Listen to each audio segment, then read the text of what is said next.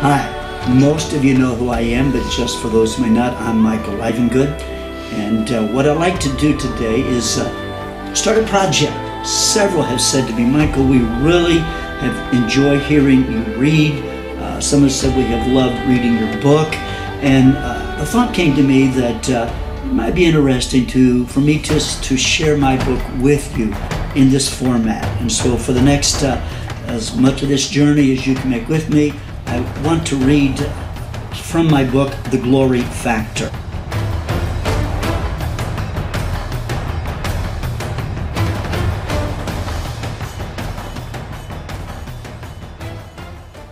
I'm going to start today with chapter number 1, which is called An Unexpected Encounter. Now, I need to let you know right up front that you can get this book either by going to Amazon.com and under The Glory Factor by Michael Livengood. You can get an ebook there, or you can get the printed copy, or you can contact us directly at MikeLivengoodMinistries.com, just MikeLivengoodMinistries.com, and there'll be a place there on that website where you can order the book, and we'd be glad to send it to you. The book is called The Glory Factor, Adventures in Revival. And chapter number 1 says, kind of the heading at the top, Life and Not Death will be my part, and I will give out the story of the works of the Lord. Psalm 118, verse 17. The chapter is entitled, An Unexpected Encounter. I love a good biographical story, but I've always been somewhat reluctant to share the story of the journey my wife and I have been on. On the one hand, I want to avoid controversy, but on the other hand, I do not want in some subtle way to exalt self.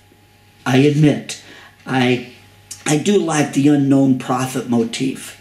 However, this book on revival will not make the sense it should if I do not share my own story. I hope it will build faith and hunger into the hearts of readers. If God did this for us, I believe He will do it for you. I long to see God do in the lives of others what we experienced in our own. Moses said to his father-in-law in Numbers 10 and 29, "Come thou with us, and we will do thee good." We have been on a journey, and I invite you to join us on that journey. If you'll be open to have Him do in your life what He did in ours, it could be a real kingdom-building thing. I was born into the home of an Assemblies of God pastor, while my wife was born in the home of a dedicated lay couple in a neighboring state. Ours is the story of the impact of parents who made a commitment to live for Jesus.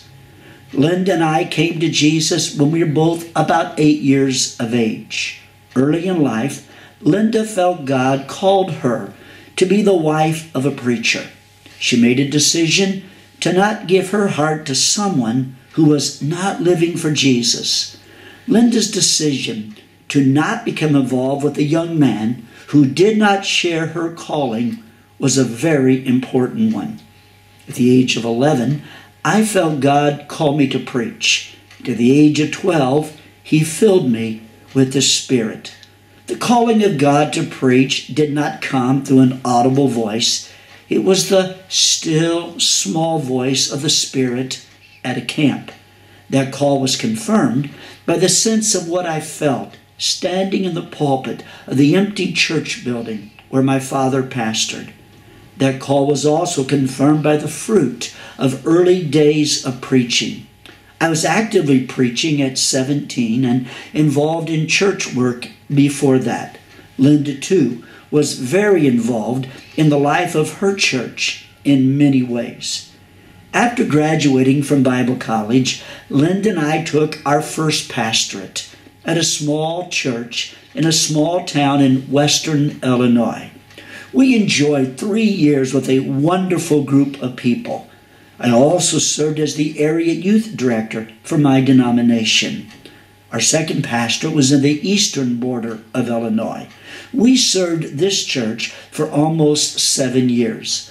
Both churches experienced significant growth numerically, financially, and spiritually while we were there. In the last 4 years at that second church, more than 240 people prayed to receive Christ into their life. And in the last year alone, 39 received the baptism in the Holy Spirit during the regular services of the church. Life was good. People got saved and filled with the Holy Spirit almost every week. We never even thought to keep track of those being healed. Healing was normal. In fact, it was more unusual for people not to get healed than healed. During those 10 years, our family was enlarged by the birth of our 2 sons. However, divine restlessness set in. After wrestling for nearly a year and after receiving wise counsel from the leadership of our denomination, in 1984, we left the security of the pastorate to follow the leading of the Lord into itinerant ministry. From that day to this, there has been a deep sense of satisfaction and awareness. I am doing what God wants me to do. For 12 years, we crisscrossed the heartland of the USA, preaching in church revivals and denominational camps. I suppose by most standards of measurement, we were considered a success. While we did not minister in the largest pulpits of our denomination, we did preach with a full schedule. Typically, we were booked 1.5 to 2 years in advance at all times. We experienced what many felt were great results.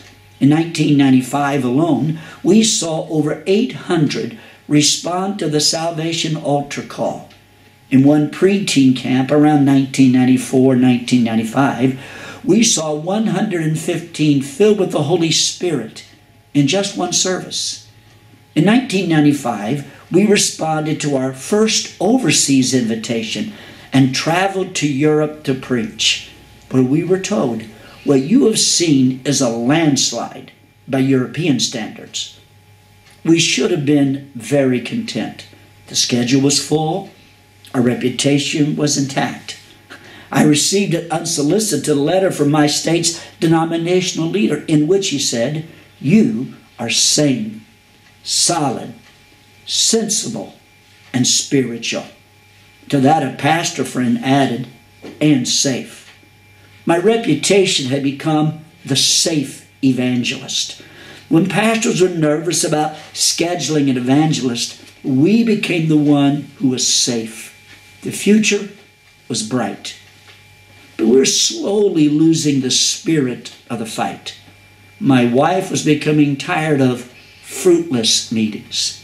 She felt there had to be more than we were seeing happen. She would often stand at our resource table before the Sunday meeting would begin. Behind her on the wall would be a poster placed there by the church advertising the Sunday through Wednesday night services.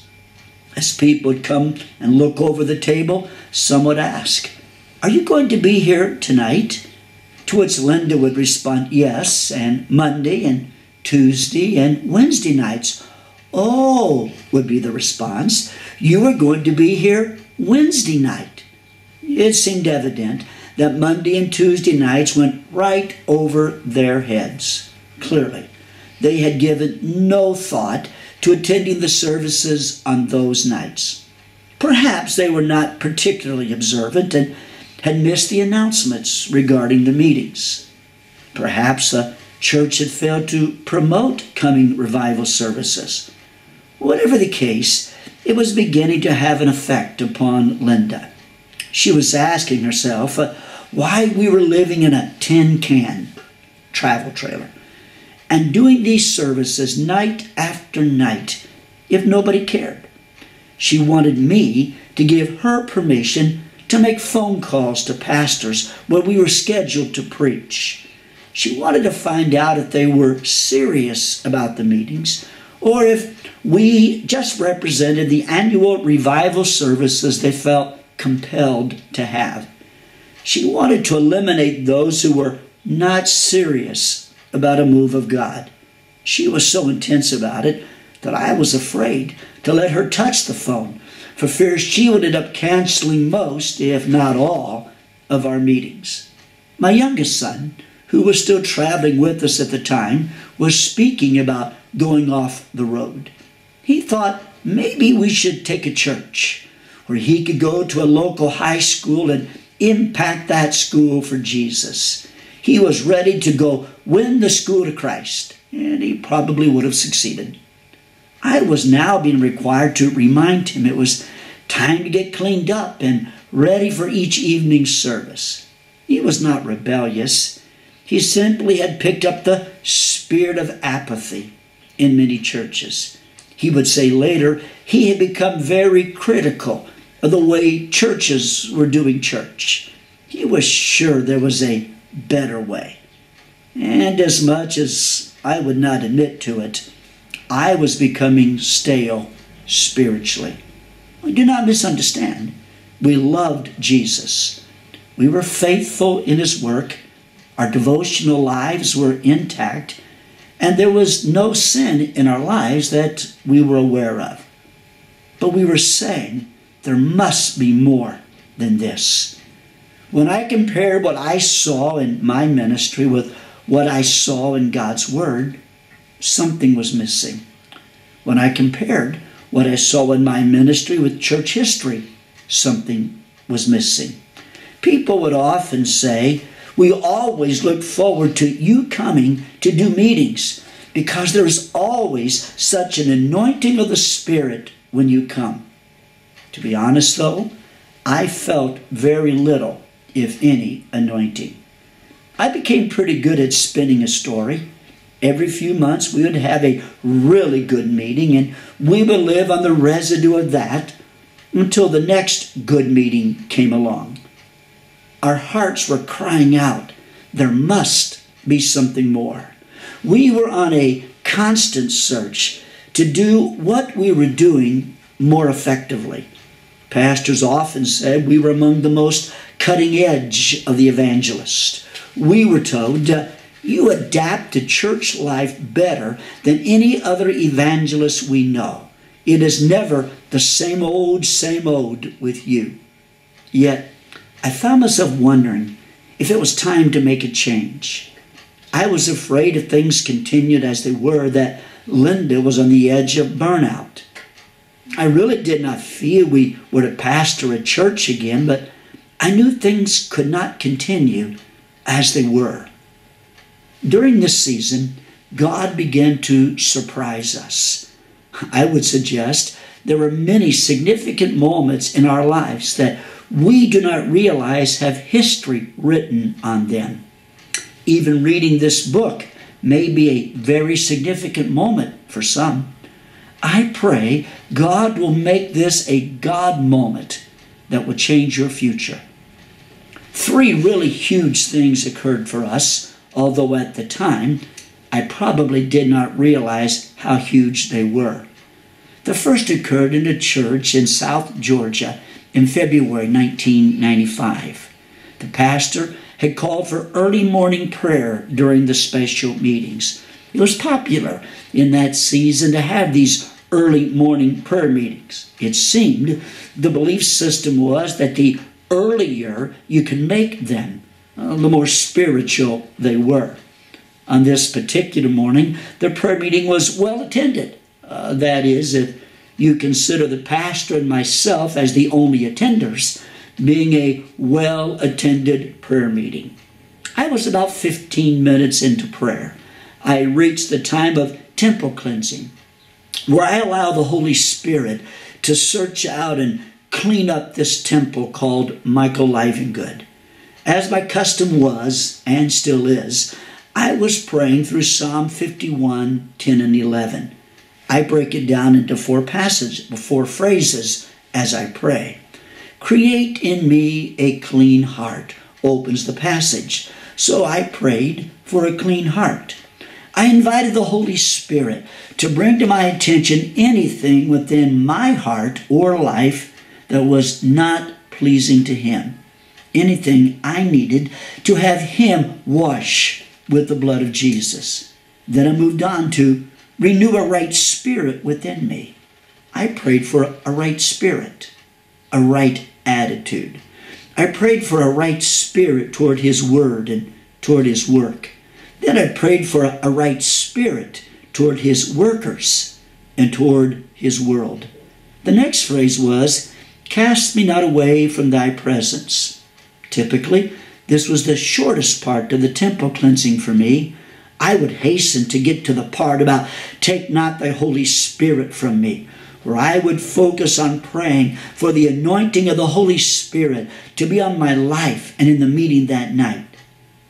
But on this Monday morning, it was like I got caught up with the phrase, cast me not away from thy presence. I could not move on. I spent most of my prayer time right there. That night, I preached on the presence of the Lord. Then I preached the following night on the presence of the Lord. In fact, I preached on the presence of the Lord over and over during that year. I could not escape the subject. I preached great messages on a subject that as a second-generation Pentecostal preacher who had worked youth camps for over 15 years, I was sure I understood. Looking in the rearview mirror, I recognize now that I knew very little about it. The sermons were biblically sound, but relatively shallow experientially. For most of 1995, I continued to preach, pray, and probably grew a bit more frustrated. The second major event came at the close of that year. We received our first invitation for ministry outside the USA. We were invited by missionaries Michael and Merle McNamee to travel to Europe to minister. I had zero interest in ministry beyond our borders, but to the shock of both my wife and myself, I accepted the invitation. In fact, when Michael first invited us to come as we sat eating a pizza in Carlinville, Illinois, I thought he was joking. When I said yes, my wife nearly passed out. We raised the necessary funds and went to Europe, where Michael had arranged for ministry in Belgium and Denmark. We had a great time. In every service but one, people were saved and or filled with the Holy Spirit. As I said before, we were told, by European standards, you have seen a gully washer. It was during that trip God put something into the heart of our youngest son about learning to play the guitar so he could become a worship leader. However, the real significance of the trip was not the ministry we were doing. God waited until the last day to spring His plan. Because our missionary host had hurt his back, he was not able to accompany us to Denmark. His wife correctly observed, this is a God thing. The Lord wants Michael and Linda to understand what it means to come into a country where you do not speak the language and you do not understand the culture. He wants them to get a genuine understanding of what it means to be a missionary. Because of his injury, Michael could not travel to Denmark, and some churches were reluctant to have us speak without him. So the last Sunday found us simply attending an international church. Our son had gone off with a newfound friend to attend a large Danish church. But Linda and I felt like we wanted to attend this international church that met in the basement of a hotel in Copenhagen. I remember how cold the basement was, especially the floor. The preacher was a guest speaker. To be honest, I do not remember a thing that he said. And if he were to walk into this room right now, I would not recognize him.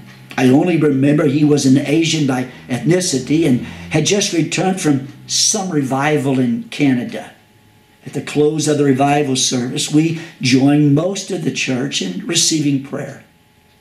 The preacher had a prophetic word for me along the lines of doors that God would open that no man could shut, and doors God would shut that no man could open.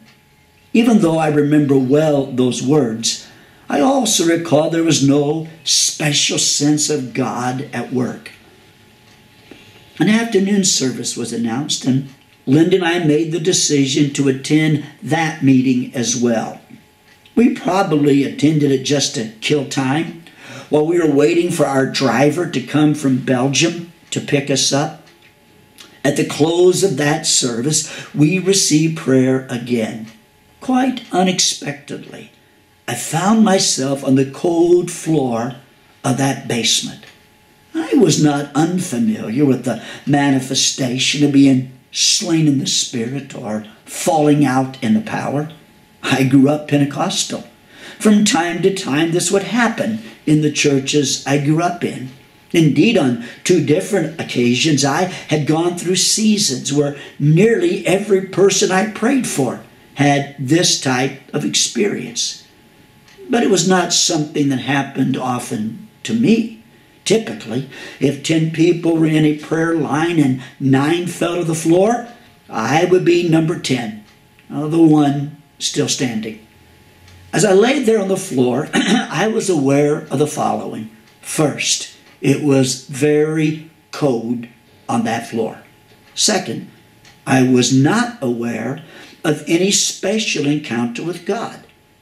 I did not feel His presence, and I did not hear His voice. Third, I was unable to get to my feet. It was like I was glued to the floor. Fourth, I was aware the preacher was waving his arm over my prostrate body and saying, "More, Lord." Even though my eyes were closed, I could tell when his arm created a shadow over me when it moved between the light and myself. And I did not understand the prayer, "More, Lord." More of what was my question.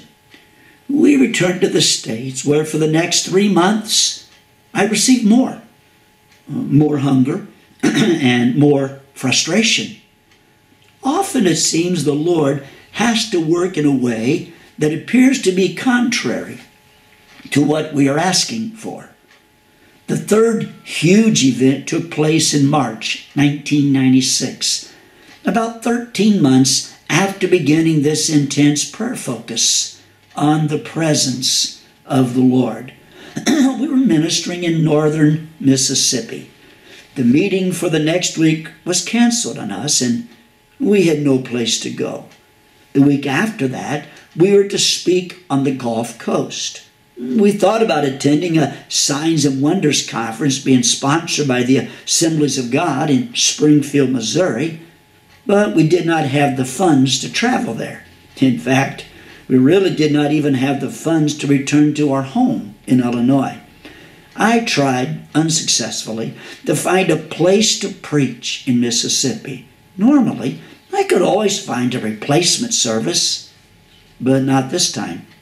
The pastor of the church in Mississippi said something to me about a revival that was in its 8th month in Pensacola, Florida.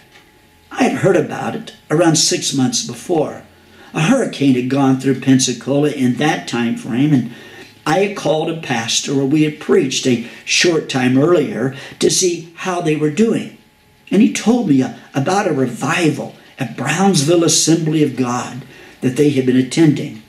I had really given it no more thought. So when the Mississippi pastor suggested I check that revival out, I was surprised to find it was still going on. The pastor said to me, "Michael, your head is screwed on straight. Why don't you go to that revival and let me know what you think? Is it a real move of God or not?" In hindsight, I find it interesting how often we preachers believe God needs us to determine if what He is doing is the real thing. Since we were scheduled to be just 2 hours from Pensacola the following week anyway, we decided to visit the revival and send an analysis back to the pastor. I began to get a sense of something going on when I checked into the campground and asked about the location of the Brownsville Assembly of God on DeSoto Street. They asked me if that was the church in revival and gave me its location. As one who has been sent on many wild goose chases searching for church locations, I was impressed this location was well known over 30 minutes away. As we drove to the Sunday morning service and we had no idea what the revival schedule was, I made the following statement to my wife and son. If this is God, then there are three things I need. I need a fresh anointing of the Holy Spirit. I need fresh direction. And I need fresh inspiration. I was so aware that we could not continue as we were. Something had to change. My wife remembers thinking, aren't you being philosophical this morning? I think our first clue that this was going to be different was when we pulled up to the church and read the huge signboard that announced 14,000 had been saved in the last 8 months. That got my attention, especially when the Holy Spirit whispered a question to my heart. And how many got saved in your last meeting? We found a seat inside the auditorium. There was a definite buzz in the atmosphere. I attributed it to the buzz of a large event. As a pastor, we had hosted a 2-day citywide crusade with David Wilkerson many years before. I had attended other similar events and at first thought, this is that. Yet somehow it seemed different, deeper perhaps. I took my pad and pen out to take notes so I could pass along my observations to the pastor. The worship was strong. The people really were entering in. I well remember 4 events that occurred during the worship. We were sitting on the front row of a section of seats about halfway back in the auditorium. The gentleman to my right in the next section over suddenly fell to the floor under the power of the Spirit. A lady from the section in front of us had slipped into the open space in front of my family where she knelt to worship the Lord. In a few moments, she too was overcome and fell over on the floor. As I watched these two, I knew it could be God or it could be flesh. I had seen those in the church I had served who were fall downers. During their prayer time, if others were falling to the floor and if the catchers were in place, they too would fall down. The Lord may not have been in it, but they would fall anyway. So I watched these two as they quietly wept before the Lord. Secondly, I watched a row of young people, about 2 rows in front of us, who were shaking under the power. Shaking is a mild word. They appeared to be jerking in rather strange ways during the worship. I had seen people tremble when they felt the power of God. My grandmother attended a particular Pentecostal church, and whenever she felt the power of God, she would give a little shriek, for lack of a better word, and her hand would shake. I trusted Grandma, but I always assumed it was a learned cultural behavior practiced in her church. In fact, I called it the Church of God Shakes. Let me quickly apologize to any readers of that group. As I watched the young people, I said to myself, okay, I've seen that. Well, not that exactly, but pretty close.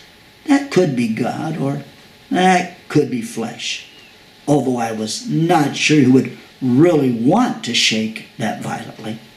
The third thing that grabbed my attention was the group of people toward the front who were dancing before the Lord.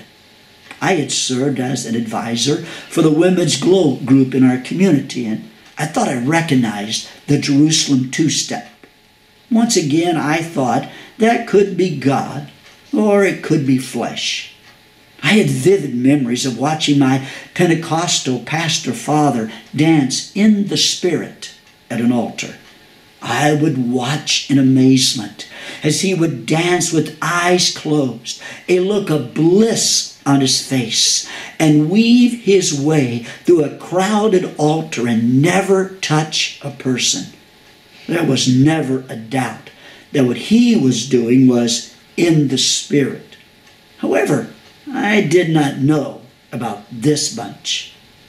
Then my attention was captured by a little girl, perhaps 10 years of age, on the other side of the auditorium. I watched her dance with her eyes closed for nearly 45 minutes in a space no more than a couple of meters or yards in any direction. She was not calling attention to herself. There was a purity about her devotion to the Lord. As one who had spoken in many camps for children her age, I knew this was not flesh. Children do not worship for 45 minutes with their eyes closed. I think I'm going to pause right there in the reading and just mention again, we've been reading now for almost 30 minutes, and let me take a moment again to say this book, The Glory Factor, published by Evergreen Press, and Michael Livengood, myself, is the author, is available at our website, MikeLivengoodMinistries.com, or you can pick it up at Amazon, and you can pick up there the book either through ebook or the printed copy. We will be continuing to read this, continuing on with this chapter, and I want to invite you to join me as I continue to read The Glory Factor.